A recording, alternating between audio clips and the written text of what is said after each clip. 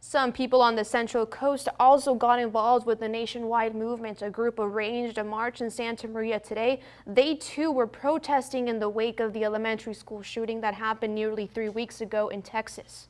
21 chairs out with names, balloons to memorialize the teachers and students who lost their lives in Uvalde, Texas. And we're here as a teacher in the Santa Maria Valley for 35 years. I felt it was very important that I did this to honor my students and my students' families. Attendees at the Santa Maria March say they would like to see stricter background checks and stricter gun laws.